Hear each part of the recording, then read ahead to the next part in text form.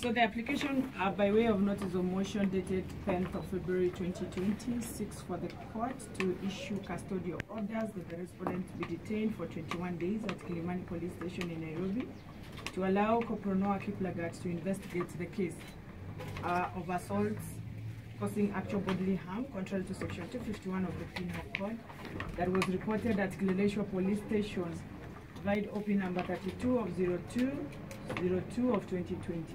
That the respondents, not being Kenyan citizens, engaged in business without being authorized by a work permit contrary to section 53(1 as read with section 53(2) of the Kenyan Citizenship and Immigration Act.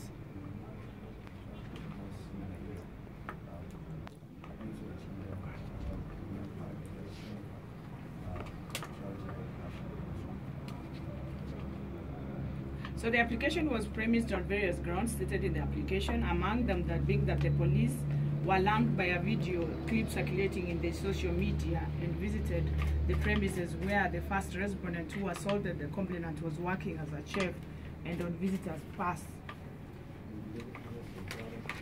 The respondent is also on a holiday visa which expired in December 2019. Is on holiday visa which expired in November 2019.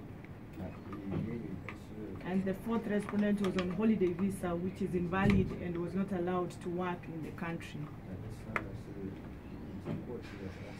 That the investigator is yet to trace the complainant and to record his statement as he was dismissed and moved to his home. Further, it was submitted that the investigator is to liaise with other departments to establish if the business was licensed, that they were apprehensive that if the respondents were released, they could interfere with the witnesses, some of whom are employees at the restaurant.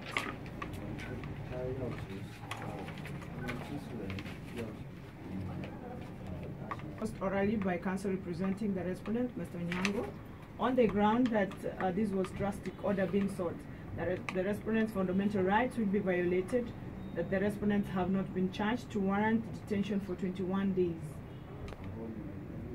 The video generated public interest and there are two sides of the story. He further submitted that the investigating officer did not attach any documentary evidence to the application. The respondent is unconstitutional and that the respondents are not a flight risk.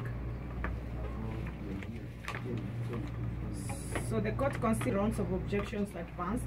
The court noted the case of Michael Rotich versus the Republic, where Justice Kimaru observed that detention of a suspect without a charge erodes the gains made in the advancement of human rights and fundamental freedoms as provided for in the Bill of Rights in our progressive constitution.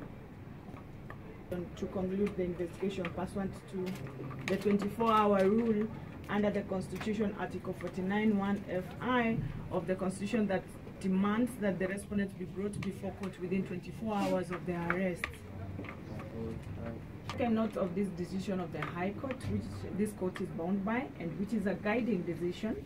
The court has also taken note of the circumstances surrounding the present application, that the respondents are foreigners and they are a flight risk, and if released on bond or bail, they may abscond and therefore frustrate the investigation of this case.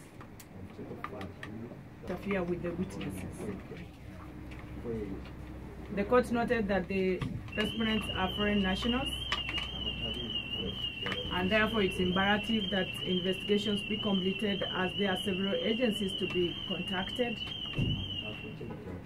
The court has taken into consideration the grounds of objection by the defense and proceed to order that the police complete their investigations within a period of 15 days.